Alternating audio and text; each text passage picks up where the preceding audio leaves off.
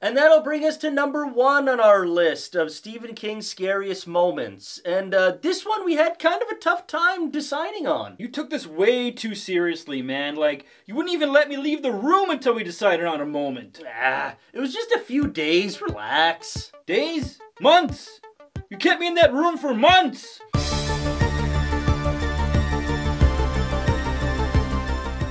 Hello and welcome to another episode of Frightfully Forgotten Horror Movies. We got something a little different for you guys with this episode, but before we get started, what are we drinking? The last bottle of Chucky's Check Pills That Kills. Better cherish it. So today we're going to bring to you a Stephen King top 10 scariest moments list. And we're going to diverge from the standard Pennywise coming out of the sewer. All of the obvious scary jump scare moments, we're going to stay away from. We're going to delve into a little more of the psychological side of things. Ones you may have missed, but when you hear it, will be like, oh yeah, that was very important into building suspense. And we're going to work backwards here. So number 10 on our list is Dick Halloran in The Shining, driving back to the Overlook Hotel after he's been summoned by Danny. Just the atmosphere of him driving through the snowstorm, only being able to see about 2 feet in front of him with those shitty headlights, and just the fact he's driving into this complete darkness. Yeah. Also, knowing that he is going to this unknown situation at the hotel that's probably going to lead him to his death. Unreliable assholes. Yeah. And that scene I just found very unnerving, you know? Like, well, number one, driving in a snowstorm in the dark is scary, but just, it's like, it's so bleak. He's driving into the complete abyss. The stuff that he sees, too, right, in this major storm, like this tractor trailer is completely tipped over. Yeah. With, like, all the cops, and they got the flares and everything, like, it's just, it's so ominous and creepy, right? And when he makes it past that, it's like, you've now passed the people who have, that's as far as they've gone. Yeah. Now you are going further. You're going, Done those types of drives, man. Driving into Fargo that one time, white-knuckling it through a storm, seeing semis jackknifed. It's scary. It's fucking scary. Number 9 on our list, and this scene is from The Stand. Franny and her dad are in her dad's bedroom, and her dad is in bed, and he's already sick. They're both listening to the radio, and Kathy Bates is on the other end, and she's doing a broadcast talking about the corruption of the government and how everybody's rights are getting eroded. The military barges in, and you hear gunshots. Franny and her dad hear what's going on the radio, and basically it's a breakdown of society at this point on top of the sickness that's going around. Right. And they're both in horror listening to that, and they're like, what's going on? And he's sick, the dad is sick, he's like, I don't know, Franny. Yeah. And that scene is like very unsettling. You don't see what's happening, you just hear it. Yeah. And because they live out in the country, they're kind of far removed from the big city, but you know it's coming. Yeah. You know that wave is coming your way eventually. You just don't know when it's going to get to you. And it's out of their control. Completely, too, right? Yeah. And, like, that's one of the toughest things to grasp a hold of, is that you can't do anything about this. You can't do anything about society breaking down. You can't do anything about this virus that's in the air. It's so helpless. Yeah. Yeah, the helplessness of it. Number 8 on our list is the Zelda scene, not the video game. Ding, ding, ding, ding, ding, ding.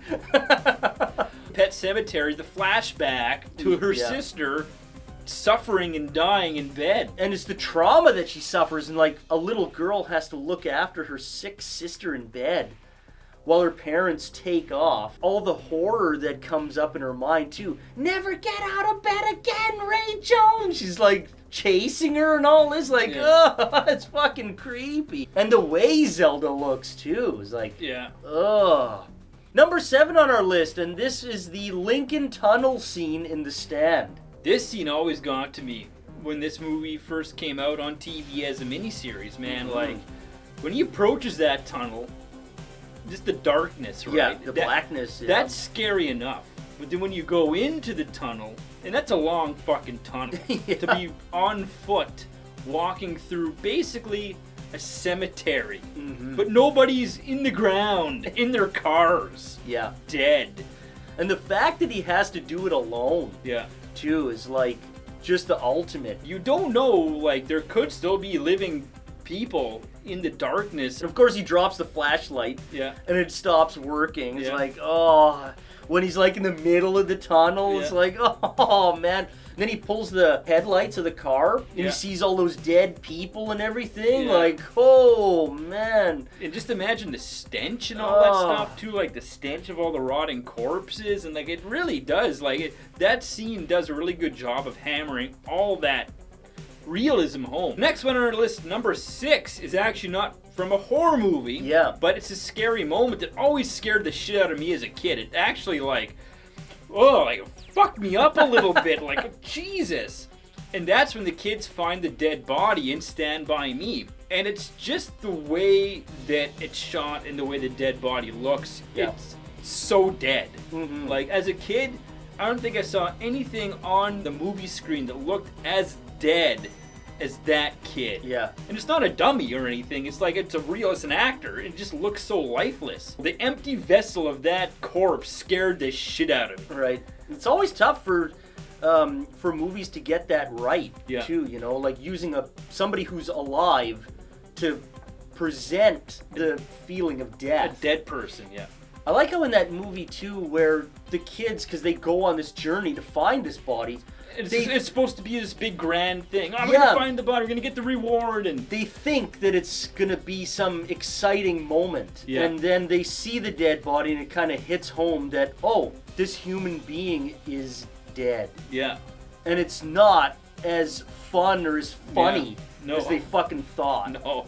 And the music too, it's scary, it's fucking, I don't know, I think it's a terrifying moment for a kid. Especially, yeah. When we were kids to see that part, you know, it's like, the movie's all fun and games and then they're having fun and suddenly they find a real dead person. Shit gets real, yeah. Number 5 on our list, and this is from Christine, one of our favorite horror movies. And this is Arnie's speech that he gives Dennis on New Year's. He graciously lets Dennis into Christine. Don't be shy, my car is your car. You don't like beer? I thought you liked beer. And when he proceeds to take him on that long drive. You can tell he's gone off the deep end in his eyes, right? What he's talking about, too, he's like, when you believe right back in that someone, then watch out, world, because nobody can stop you, then nobody, ever. You feel that way about Lee? Like, fuck no! Talking about Christine, man! It's like, all that shit you're talking about the fucking car? Yeah. You're nuts! And then when he starts playing chicken with somebody, takes his hand off the fucking steering wheel and the car drives itself. The car drives itself and takes a 90-degree turn by itself. And see his foot go down on the accelerator and it just goes faster and faster without him even driving. Steering, it's just like, oh my god, and they show the odometer counting backwards too. It's like what the fuck's going on? It really comes down to Keith Gordon's great performance as Arnie, going from a little nerd to a complete fucking madman. And that speech is just as mad as you can get. That's award-winning. Death to the shitters of the world in 1979. Number 4 on our list is a scene from The Shining again. And we're picking a lot of scenes from The Shining here which people probably won't expect. They're not doing, here's Johnny! That's not all that scary, No. although I prefer David Letterman! Hi, David, I'm Grandpa. I always found this scene very scary because it just shows how, again, like in the previous one we mentioned, how mad this character is, how far he's gone off the deep end. Jack sits Danny on his lap and he starts talking to him. Never do anything to hurt you. Never. You know he doesn't mean it. Yeah, because he's kind of already gone off the rails at this point, right? And the music and the way Jack Nicholson plays it and the way Danny sells it, him not even believing his dad's own words. Yeah.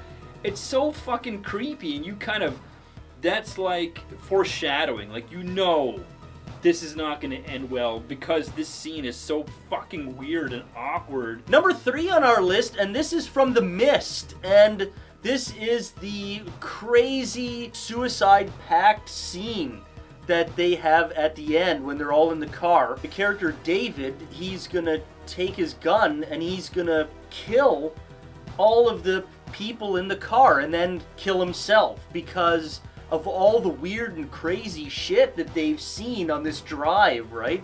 All those weird monsters and everything from those other planets and shit. The lead up to that's insane. Even when they're crazy. Driving and you see these weird things, like unworldly things walking around in the mist. Like, what the fuck are we getting into? Yeah, it's like you kind of would maybe, your mind would go there.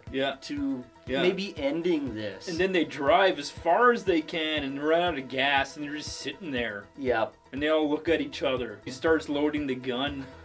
It's like creepy. Cuts to outside the car and you just see the boom, boom, boom. Yeah. And then he's all trying to shoot himself. Yeah, but he's got no more bullets left. Yeah. He's like, oh, man. And then he's all by himself. It's a pretty wild fucking scene. And then to top it off, everything was fine. Yeah, the army's all right behind him. They're all cleaning everything up and like civilization will be fine. Oh, it's God. like, that's like the ultimate fuck you. Oh. Number 2 on our list is from the miniseries It. Yeah. And it's that final scene on night 1, part 1, where Stan goes upstairs to take a bath after he's heard that It is back. And his wife comes up the stairs to give him a beer. Yeah, she's got the beer. And the whole way it's shot, the way it's played out, where you see her reaction before you see anything. Yeah. Trickle of blood on the floor, and then it pans, and it's written in blood, It on the tiles. No!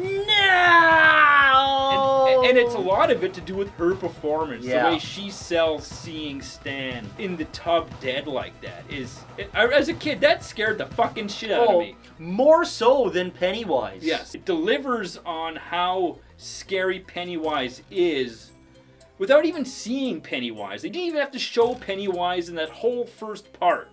And that scene would have gotten the point across about how scary and fucked up the situation is that he might be going into, that he chooses not to go into. Yeah, he chooses to end his own life rather than dealing with Pennywise again. Yeah. It's like, that's insane. A brilliant cliffhanger. We had to wait another week. Yeah.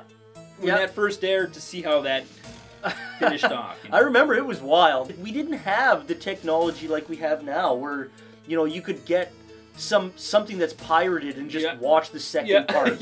So you literally had to wait. Yes, kids, you had to wait. A whole week! Yep. And for it to end like that, though, and it was like, wow. That was all the rage. It was all the talk. The next day at school, everyone talked about that miniseries. Yeah. And that last scene. That scene is pretty graphic. Yep. You kind of weren't expecting them to go quite that far on TV. And that'll bring us to number 1 on our list of Stephen King's scariest moments. And this one we had kind of a tough time deciding on. You took this way too seriously, man. Like, you wouldn't even let me leave the room until we decided on a moment.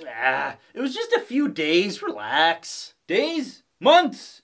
You kept me in that room for months! I know you've been out. What? I know you've been out of your room. No, I haven't. Adam, my McFarlane Michael Myers toy always points due south. I don't know what you're talking about. Is this what you're looking for, Adam? I know. I made you watch the Shining miniseries. I know what you must be thinking of me. But you know, Adam, it's okay. We just need more time. Eventually we'll decide on the scariest Stephen King moment. You know what they used to do to YouTubers in the early days of YouTube? Do you know what they did to the creators that didn't post weekly content? Well, don't worry. They didn't kill them. That'd be like throwing away a VHS just because it was a cut box. They had to make sure they kept uploading.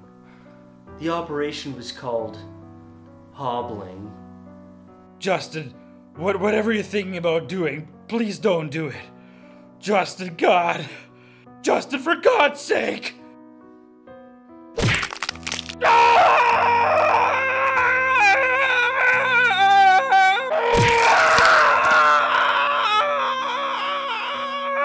God, I love YouTube. You're overreacting. You're walking again. Yeah, that took me months. Months!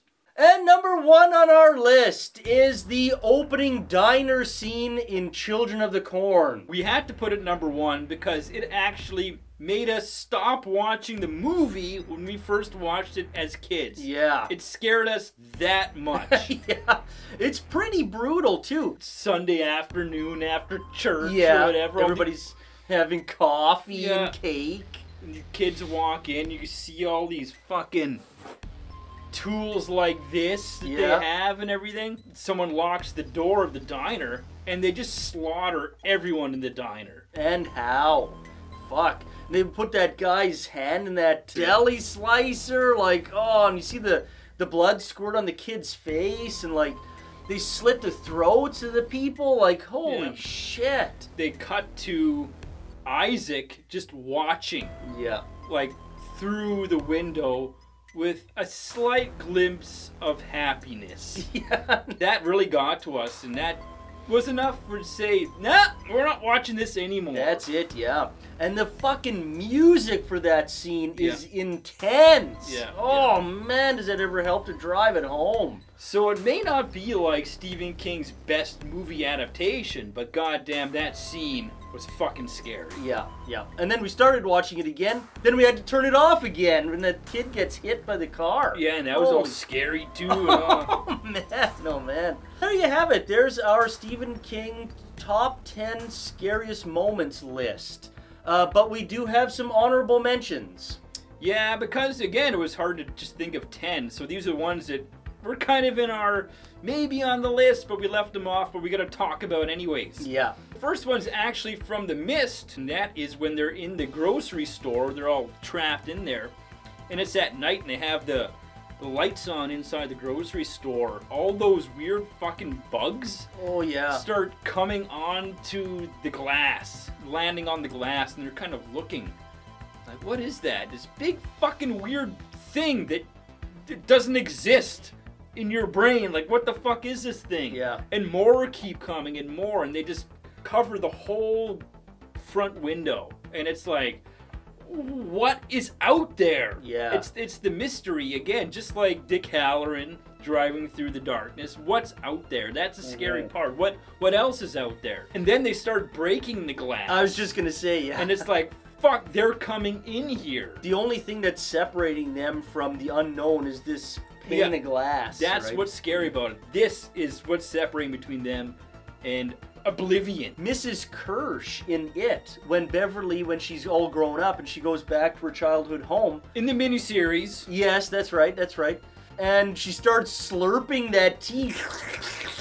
Well, drink your tea, dear, and her teeth are all rotten and everything. What's wrong?